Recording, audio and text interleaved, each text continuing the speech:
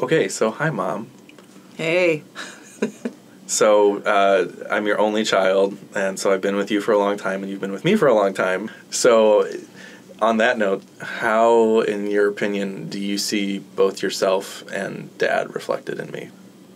I'm an introvert, you're an introvert. Oh, we are both introverts, but we are in jobs that don't necessarily let us be that introverted. But I think you still have to, you do the public thing, and then you go back, and then you recharge when you're an introvert, and you have to, and you do a public job.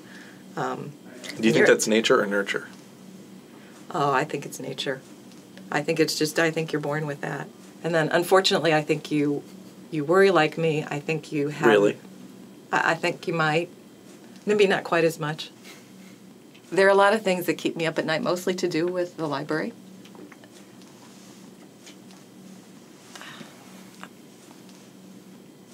Say it.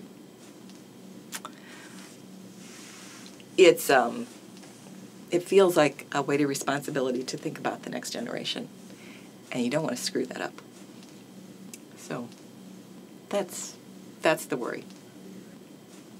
But if you're so sensitive to that, why are you worried you're going to screw it up? Because if you're so aware and you're so present about it...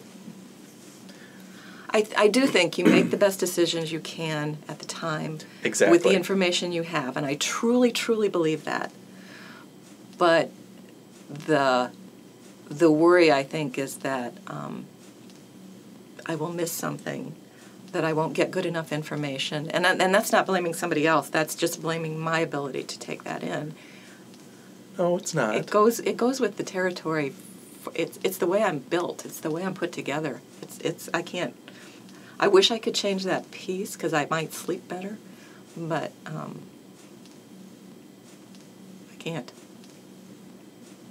Honestly, I think my worries, if any, are that since I've been there, yes, my dream as a child was to plan plant swaps and put up Christmas lights, and, working in a public garden is pretty much like, they'll pay you to do that, so, okay, great.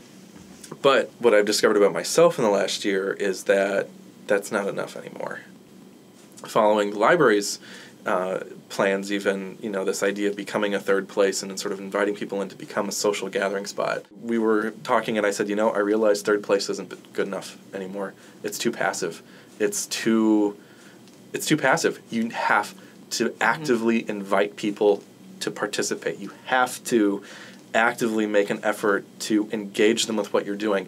And in order to do that, it's going to fundamentally change what your organization looks like, both to the people inside and outside. And there are going to be some of your hardliner people who don't like that.